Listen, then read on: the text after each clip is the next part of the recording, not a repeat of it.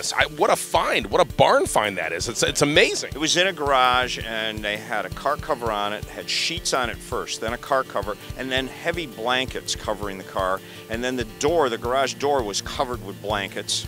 And then there was a blanket on the floor in front of the door in case their little wind would come in or anything. I think this qualifies as car worship at this point. Yeah. I mean, the guy said that I bought it from the niece, and the niece said that her uncle wouldn't let anyone in the car unless they had their shoes off, only one person at a time, and he kept a sweatshirt in the trunk, an extra large sweatshirt. In case you wanted to get near the car, you had to put the sweatshirt on so it would protect the buttons and zippers. You know, look at the condition of this car. This is a time machine. This is a flashback to 1954, Raymond Loewy design, again, way ahead of its time. The cars didn't start looking like this in the regular marketplace until 1964, and this is a 1954. You know, the really cool thing is that I love this car. So, you know, I didn't really pursue it, but when it came to me, it was unbelievable. They sent me a picture.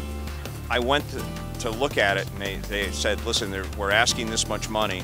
They took the cover off of it, and the minute the cover came off the fender, I said, I'm done. Here's the check. Please take my money now. Exactly. That's right, before you change your mind. That's right. Do you really want it? I go, yeah, okay. 2 seconds. Yes, I want the car. Unbelievable. What a beautiful car this is. Yeah. Yeah. What about the hubcaps, the wheel covers there?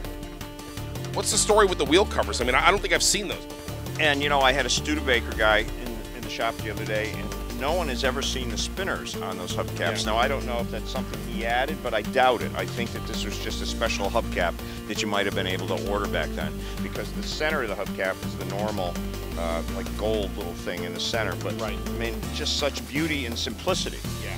You know, and that's the Italian way of doing things. Simple but beautiful. Right.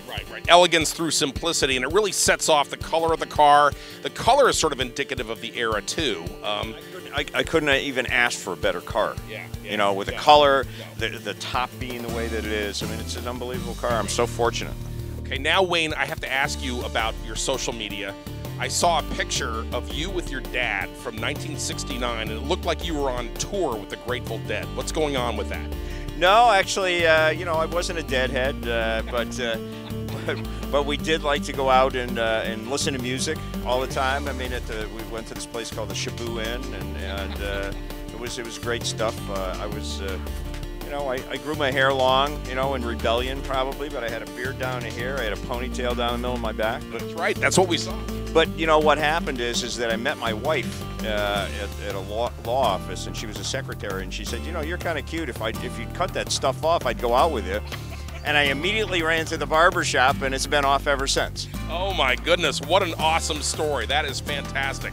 A bygone era, but it was really awesome to see you with your dad. I know he really sort of implanted that love of cars early on with you.